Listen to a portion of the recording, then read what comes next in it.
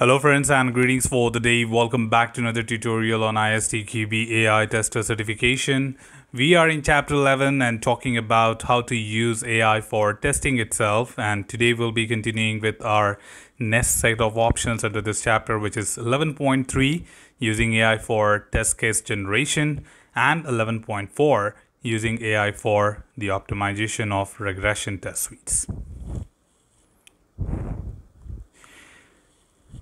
The very first option, of course, is talking about how to make use of AI for the test case generation. The use of AI to generate tests can be a very effective technique for quickly creating testing assets and maximizing coverage, which includes the code or requirement coverage itself.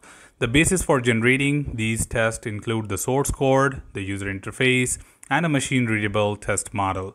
Some tools also base test on the observation of low-level behavior of the system through instrumentation or through log files. Now, in just one line, this particular statement has told you that talking about the test case generation, first of all, is minimizing the effort for the required number of efficient test cases. We do understand that we have been facing challenges related to creating efficient test cases. Writing test cases is not a big deal, but creating efficient number and efficient test cases for finding defects or getting the required coverage is always been a challenge. And that's where AI is trying to pull up those certain test of techniques which can help us to build those minimum number of test cases which are enough for having the required set of coverage. And when you talk about the machine readable test model, interfaces, source code will only be the input which is possible for AI system to understand. Looking at a particular code, scanning it can very well tell you what is the minimum number of test cases for statement coverage, decision coverage, etc. Same way, if I talk about the instrumentation, that would be covering all the log analyzers. Where we talk about the automotive industry, you talk about the hardware industry, all these analyzers would be very, very helpful. And at the same time, they are covering or targeting any sort of industry, just like a model-based testing tool, which converts scripts, automation scripts from a model. However, unless a test model that defines required behavior is used as the basis of the test, this form of test generation generally suffers from a test oracle problem because the AI-based tools does not know what the expected result should be for a given set of test data. That means it is going to work as a mind itself. That means we need to also tell the AI system that what is that we are expecting to have if these kind of steps are performed on a certain application. That means we have to just pre-feed this particular library, this small piece of machine, to come up with possible outcomes according to that. One solution is to use back-to-back testing if a suitable system is available, to use a pseudocode. Alternatively, the test could be run with expected result that neither an application not responding nor a system crashed occurred or other similar simple failures indicators. That means tests could also be run with expected results where we are expecting the negative outputs. That means we are not going to be limited with respect to the positive and the negative scenario both. Research comparing AI-based test generation tools with similar non-AI first testing tools shows that the AI-based tools can achieve equivalent levels of coverage and find more defects while reducing the average sequence of steps needed to cause a failure from an average of around 15,000 steps to almost around 100 steps. This makes debugging far easier. So that means the tool is not going to do the preparation of the test cases, but also going to suggest to you the minimum number of test cases required to prepare this information so that when it comes to the execution, the team doesn't have to spend a lot of time. So AI is looking forward to do a lot of work for you in the field of testing, right from analyzing a defect or preparing a test case and many other things. So it's just going to build up in such a way that we are just not writing lengthy tests. We are also looking forward to bring up some of the common interested things which would help you to minimize your effort. At the same time, do not compromise with the confidence and the coverage required.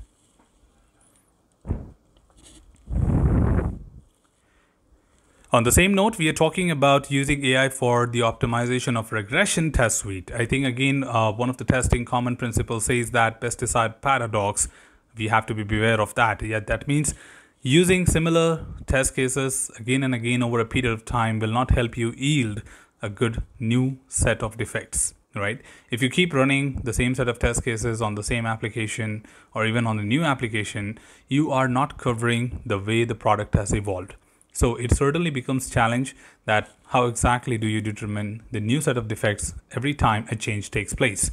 So regression test suites are a good candidate for revisions over a period of time as and when the product evolves. So here AI can be helpful or useful at any point of time to determine how to optimize or what optimizations is required in your regression test suite.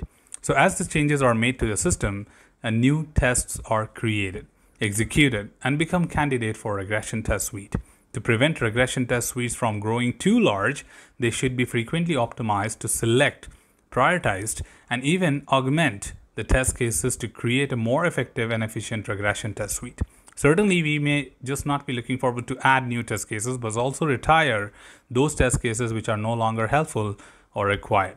An AI-based system or AI-based tools can perform optimization of regression test suite by analyzing, for example, the information from previous test results, associated defects, and the latest changes that have been made, such as features which are broken from frequently and which test exercise code impacted by the recent changes. So it's just going to target every single thing that what's transforming in the application and accordingly look forward to keep a definite size of the regression because it may grow very huge over a period of time if you look forward to consistently keep adding. So this is going to talk about the previous test results which are going to count for the efficient test cases. Associated defects would be for the traceability, and of course the latest changes that have been made would be considered to determine that if we really need to add a new set of test case to cover that or the existing test cases would be enough. Okay, so research shows that reduction of 50% in the size of regression test suite can be achieved while still detecting most defects, and reduction of 40% in the test execution duration can be reached without significant reduction in fault detection for continuous integration testing. That means they are making really heavy claims that 50% is not a small thing to deal with reduction in the size of the test suite, but being more competitive and being more targeted towards getting the required number of defects or defect detection feature. At the same time, the execution duration will also be reducing to 40% of time, then no matter automation, but still further 40% reduction in the time of execution while being significant enough to have the best detection possible in the continuous integration testing. So that's going to be really amazing for sure. And I think the area is still under exploration and you would certainly be coming up with a lot of new innovations in the area of AI for testing itself. Let's see how exactly these goes. Anyways, that's all from this particular tutorial team. Should you have anything else, feel free to comment below. I'm always there to address your queries and answer them well. Till then, keep learning, keep exploring, keep understanding the content.